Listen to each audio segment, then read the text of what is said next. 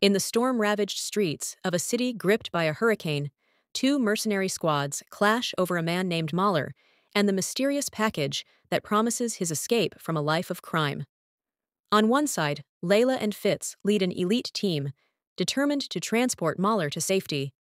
On the other, Cross and Cabrera's rival unit seeks to intercept them. Amid the chaos of ambushes, gunfights, and a high-stakes car chase through abandoned highways and shipping docks, personal vendettas come to light.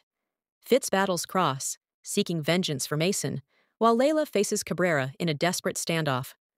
Ultimately, Layla sacrifices the package to secure Mahler's escape, urging Fitz to spare Cross, recognizing that both teams are pawns in the same cycle of violence. As Mahler rages at his hollow freedom and Cross's team celebrates their grim victory, the episode paints a haunting picture of mercenaries trapped in a war without heroes, bound by duty but consumed by the cost of survival.